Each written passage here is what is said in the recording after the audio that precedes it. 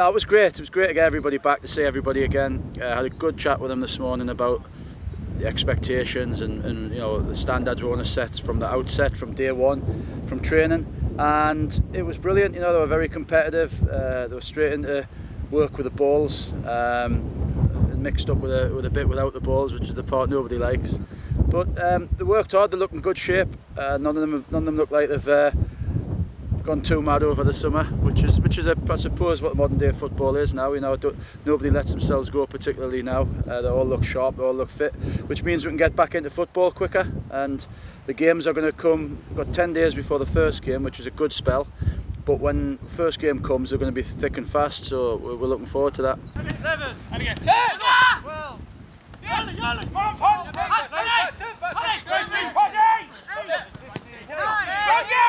What's your approach to pre-season training? Are you a tough taskmaster? I don't tend to do as much sort of longer stuff as I used to do when I was a player.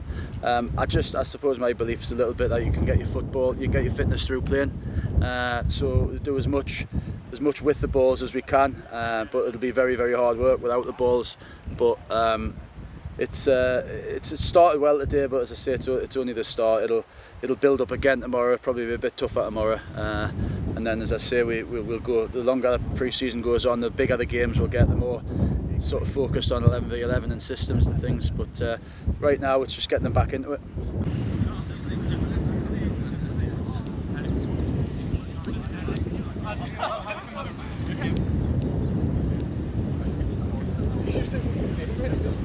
Yeah, so we've got a good mixture, as I said. You know, we've got the experienced lads who've done, you know, Maka and Bondi and Paddy and Newton have done a lot of pre-seasons. Then you've got sort of Kiari and Reese, Watto, Jebo, you know, young Nathan even, Ryan.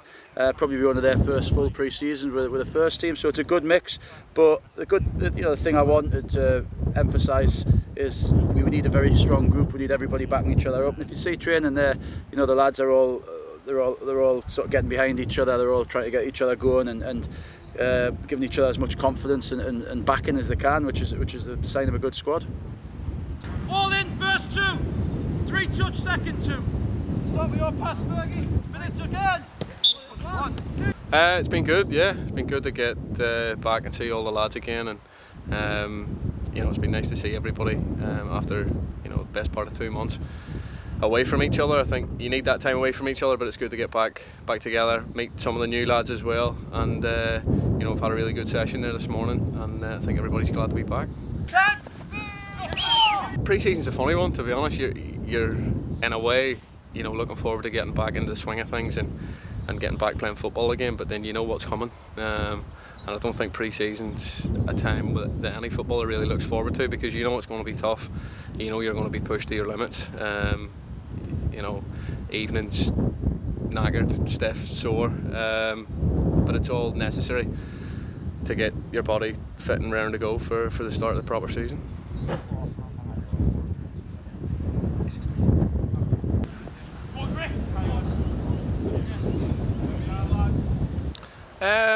It was probably a wee bit of a different day back than some of them I've been used to.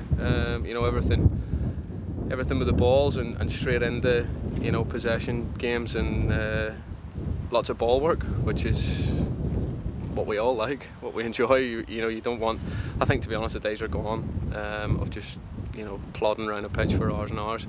I think you can get all the fitness work you need in, you know, using the balls at the same time, and it's been an enjoyable first session back.